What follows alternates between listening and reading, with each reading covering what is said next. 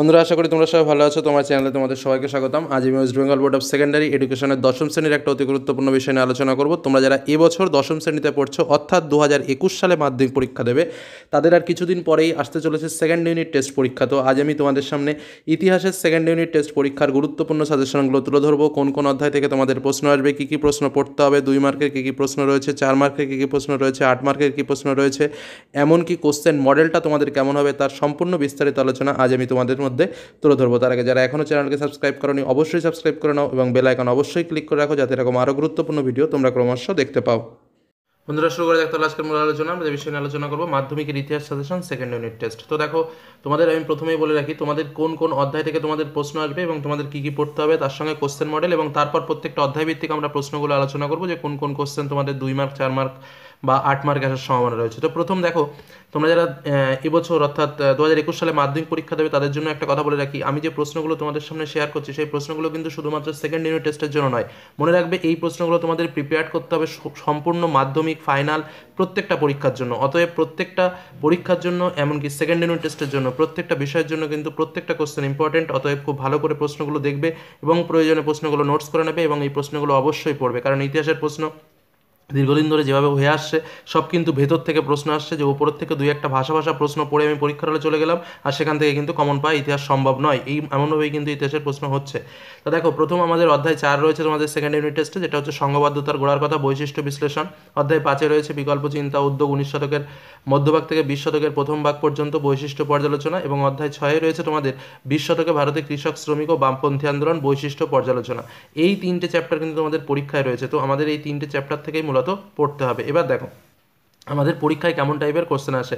তো ঠিক first unit টেস্টের মতো আমাদের সেকেন্ড ইউনিট টেস্টেও আমাদের 40 মার্কের পরীক্ষা হয়। তো আমাদের সাধারণত পরীক্ষায় এমসিকিউ 10টা প্রশ্ন করতে হয়। এখানে কিন্তু কোনো অড থাকে না, মানে 10টা থাকে, 10টাই করতে হয়। এবার দেখো, তোমাদের ম্যাপ পয়েন্টিং, স্তম্ভ মিলন এবং বিবৃতি থাকে তোমাদের শর্টকাট, মানে 6 মার্কের 3টেও থাকতে পারে বা 2টোও থাকতে পারে, কিন্তু বেশিরভাগ ক্ষেত্রে স্তম্ভ মিলন, ম্যাপ পয়েন্টিং এবং বিবৃতি এই 3টের মধ্যেই থাকে।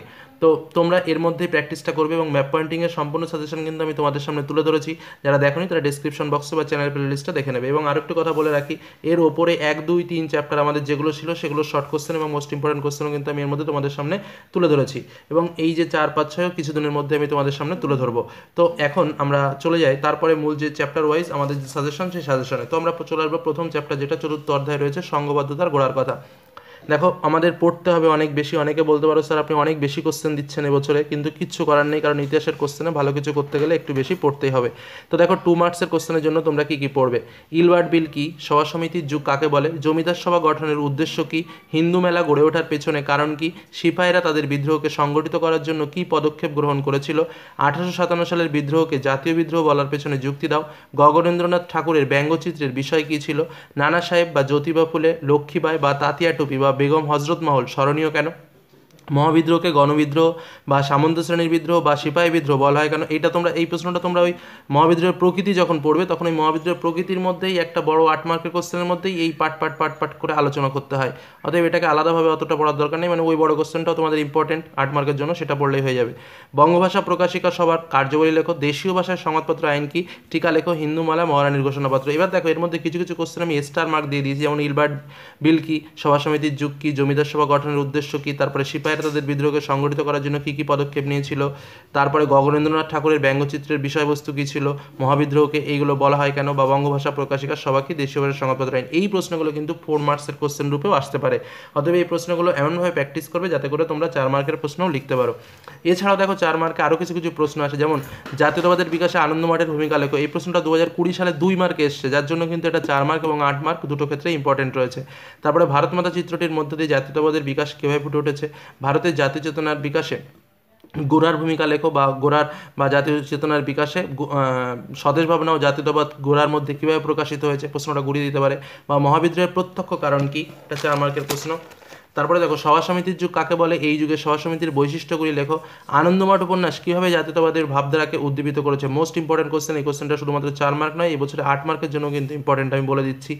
জাতীয়তাবাদের উন্মেষে ভারত মাতা চিত্রটির ভূমিকা লেখো। আরেকটা হচ্ছে জাতীয়তাবাদের জাতীয়তাবাদের বিকাশে বর্তমান ভারতের ভূমিকা আলোচনা করো, মানে বিবেকানন্দের বর্তমান ভারতের ভূমিকা আলোচনা করো। এবার দেখো, এই যে প্রশ্নগুলো আমি 4 মার্কের প্রশ্ন তোমাদের সামনে তুলেছি ঠিকই, কিন্তু একটা কথা মাথায় রাখবে, এই প্রশ্নগুলো কিন্তু কিছু কিছু প্রশ্ন, সব নয়, 8 মার্কেও আসতে পারে। যেমন বর্তমান ভারতের ভূমিকা, যে ভারত মাতার ভূমিকা, আনন্দমঠের জাতীয়তাবাদের ভূমিকা। তো এই প্রশ্নগুলো কিন্তু এমনভাবে প্র্যাকটিস করবে যাতে 4 মার্ক আবার 8 মার্ক দুটোই লেখা যায়। আবার কিছু কিছু প্রশ্ন এমনভাবে প্র্যাকটিস করবে যাতে 2 মার্ক এবং 4 মার্ক দুটোই লেখা যায়। এবার দেখো এই চ্যাপ্টারের মধ্যে 8 মার্কের প্রশ্ন, যেমন আমি 4 মার্কে ওই যে বললাম একটা কোশ্চেন, লেখায় ও রেখায় জাতীয়তাবাদের বিকাশের পরিচয় দাও। 1857 খ্রিস্টাব্দে সিপাহী বিদ্রোহের চরিত্র ও প্রকৃতি আলোচনা করো এবং গোরা অথবা আনন্দমঠের জাতীয়তাবাদী ভাবধারা আলোচনা করো। জাতীয়তাবাদী বিকাশে কিভাবে গোরা বা আনন্দমঠ গুরুত্বপূর্ণ ভূমিকা পালন করেছে আলোচনা করো। তো এইভাবে কিন্তু প্রশ্নগুলো আসতে পারে। তো যে প্রশ্নগুলো তুললাম প্রত্যেকটা কোশ্চেন কিন্তু তোমাদের জন্য ইম্পর্টেন্ট এবং ভালো করে পড়বে। এবার চলে আসবো আমরা 5th চ্যাপ্টারের কোশ্চেন, বিকল্প চিন্তা উদ্যোগ বৈশিষ্ট্য পর্যালোচনা। তো তার থেকে 2 মার্কসের যে কোশ্চেনগুলো আছে কি কি পড়বে দেখো। উইলিয়াম কেরি বিখ্যাত কেন, আর এই স্টার মার্কগুলো 4 মার্কেও আসতে পারে, সেইভাবেই আমি স্টার মার্ক করে দিয়েছি। টিকা লেখো জাতীয় শিক্ষা পরিষদ আইএসিএস প্রতিষ্ঠার উদ্দেশ্য কার্যাবলী আলোচনা করো। শিক্ষা অবস্থায় মাতৃভাষার গুরুত্ব সম্পর্কে রবীন্দ্রনাথের অভিমত কি? শ্রীরামপুত্র এই টিকা লেখো। তারকনাথ পালের স্মরণীয় কেন? রবীন্দ্রনাথ কেন বিশ্বভারতী প্রতিষ্ঠা করেছিলেন? উপেন্দ্র কিশোর রায়চৌধুরী ছাপাখানায় অবদান কী ছিল? পঞ্চানন কর্মকার বিখ্যাত কেন? বেঙ্গল টেকনিক্যাল ইনস্টিটিউটের প্রতিষ্ঠার উদ্দেশ্য ও গুরুত্ব কী ছিল? টিকা লেখো কলকাতা বিজ্ঞান কলেজ। ঔপনিবেশিক শিক্ষা ব্যবস্থার ত্রুটিগুলো কী কী? ইংরেজ সরকার কেন ছাপাখানা প্রতিষ্ঠার বিরোধিতা করেছিল? ছাপাখানা কিভাবে শিক্ষা বিস্তারে সাহায্য করে? বটতলা প্রকাশনা বলতে কী বোঝো বা বটতলা প্রকাশনীর ভূমিকা কী, এরকম এভাবে প্রশ্নটা দিতে পারে।